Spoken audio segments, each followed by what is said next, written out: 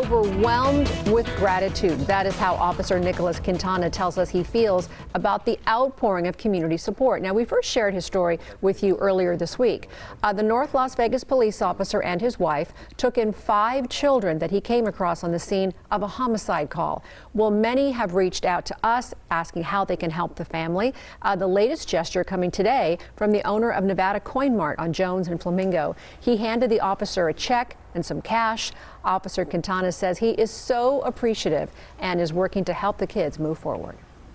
Right now, the kids we're making sure that they receive the help that they need professionally, so that way they can continue with the grieving process and continue moving forward in their lives. You know, he admitted going from a family of 2 to a family of 7 was a big adjustment. Another group also offered the family furniture along with clothing and food. Quintana says he didn't do this for the attention, though. He just wants to keep those siblings together and happy.